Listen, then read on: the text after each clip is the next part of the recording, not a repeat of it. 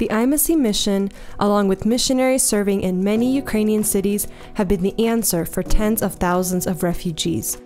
The mission team did not leave people in need until the last need was met.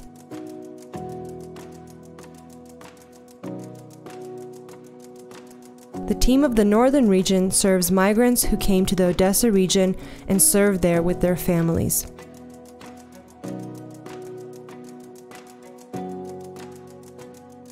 The team of the central region in Alexandria is actively involved in the evacuation and accepting of refugees, helping them to settle into a new place. Since the beginning of the war, the southwestern team in the town of Berdychev has been organizing an evacuation for all those who decided to go to the border. Imoce also supports many churches in the Mykolaiv, Kirovohrad, Odessa, Zhytomyr, Kyiv, Cherkasy, and Donetsk regions. The mission maintains an orphanage on a regular basis in Znamyanka, as well as family-type orphanages, socially disadvantaged families, and children with disabilities. I also want to say that this is very nice that this mission never forgets us disabled people. The general need for food, clothing, and finances is only growing. That is why the Humanitarian Department of the Imoce mission works 24 hours a day, 7 days a week. Our team carefully collects and packs things in containers and sends them to Ukraine. To date, 135 tons of humanitarian aid have been delivered to Ukraine together with the Washington State Brotherhood. Friends, thank you that together we can do this. Organize each church a little, collect things, bring them, and together we will help.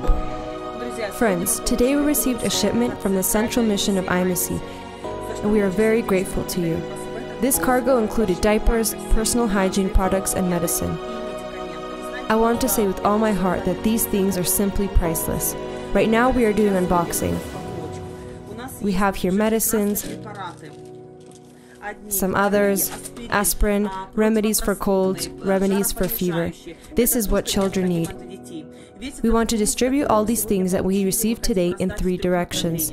The first direction is of course an orphanage, which we take care of in the city of Znamyanka. We are giving them diapers and some medicine. The second area in which we work is refugees who have settled in the city of Alexandria district, and Kirovohrad region. According to unofficial data, up to 50,000 of them have already come here. People are in need, and that is why they come every day to get help from us and some medicine. Of course, most of the drugs are surgical, and we will give them to the hospital where our wounded defenders are treated. Thank you, friends. Thank you from the bottom of my heart for helping us.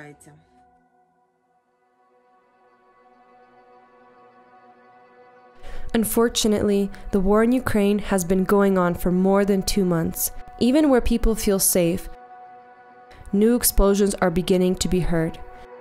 People experience constant fear and anxiety for their lives. A team of missionaries in the city of Slovyansk took in refugees until the last opportunity, until local authorities began to strongly recommend the evacuation of the population.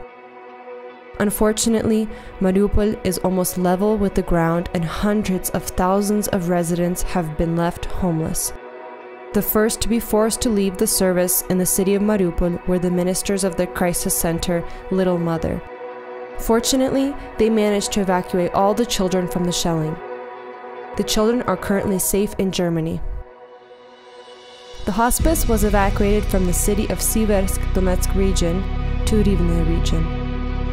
During the war in the country, the Imoce mission team received more than 7,500 refugees, distributed 8,000 hot lunches and 4,000 food kits, and evacuated more than 7,000 people.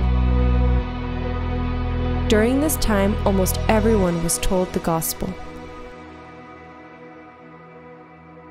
We are sincerely grateful to everyone who prayerfully and financially supports the people of Ukraine.